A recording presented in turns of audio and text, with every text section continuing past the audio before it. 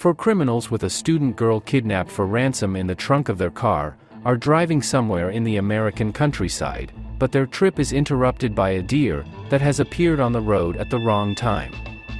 Left without wheels, the kidnappers go into the woods, where they run into two harsh locals, psychopaths and cannibals, who live by the principle of good, bad. I'm the guy with the gun. Slashers are having a rough time these days. On the one hand, the genre stamped itself to death many years ago. On the other hand, the modern West is not very approving of movies based on the abuse of weak, defenseless girls. That said, the formula of The Texas Chainsaw Massacre and The Wrong Turn, thinly working for several decades in a row, definitely in need of some changes. The creators of Butcher's Book 2 tried to stand out in a way that no one before them stood out in the genre, but let's talk about everything in order. I've already talked about director and screenwriter Adrian Langley on this channel, when I reviewed one of his previous films, The Bunker. To understand how scary this man is, you need to know that for the past 5 years he has been making a living from two genres, horror and Christmas melodramas.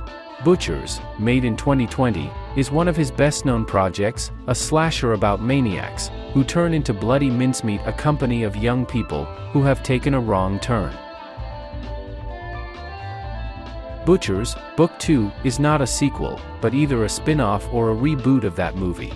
It takes the same story, moves the action from winter to summer and makes the villains not bearded brothers, but a freaky couple of chatty redneck with rotten teeth and an ugly big guy, who 99% of the time does not fit in the frame to save on makeup.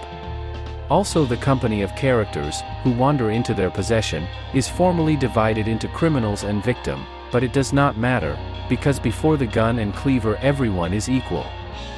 So how Butcher's Book 2 tries to stand out from the number of similar movies? Firstly, the fact that the authors show tact and sensitivity towards the female victims. All the abuse of them takes place mostly off-screen. At the same time, one of the men is castrated in a close-up. Second big distinction lies in the fact that the kidnapped girl is played by a man.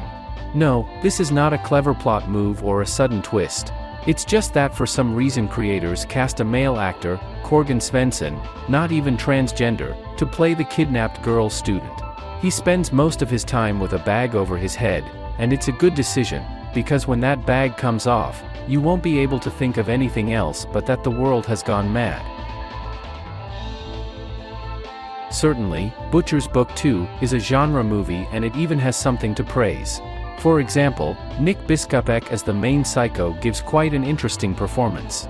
But in general it is a secondary and cheap slasher, in which every special effect and every fake wound obviously hurt the wallet of the creators, so they are used strictly dosed.